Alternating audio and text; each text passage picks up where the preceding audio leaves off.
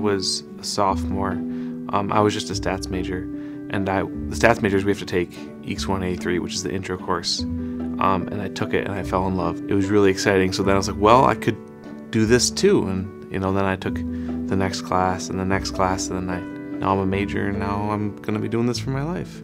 It works really well with any other major. If you're afraid to just take computer science on its own, you can also add something else and make it your own little twist on the thing.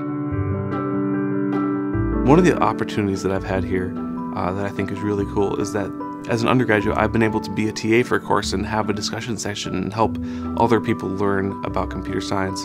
So that course that really got me into computer science, now I teach. So to me, it's really cool to help people discover, how much fun programming is and that you can make a job out of it.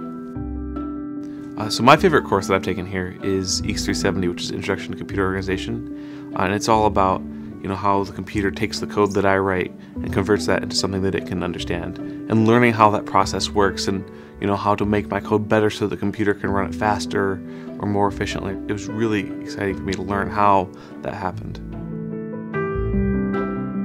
So my advice for new computer science students is don't be afraid. Some of the best classes that I've taken are some of the classes that have been the hardest and that I've gotten the lowest grades in, but that's okay.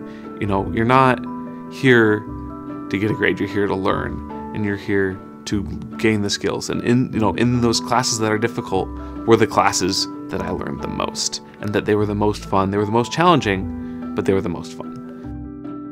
Everyone has this opinion of computer science that it's for people who are geniuses and who've been programming since they're 7, but that's not really true at all. It's a lot of social stuff. I've made literally dozens of friends in the department. It's a very collaborative place.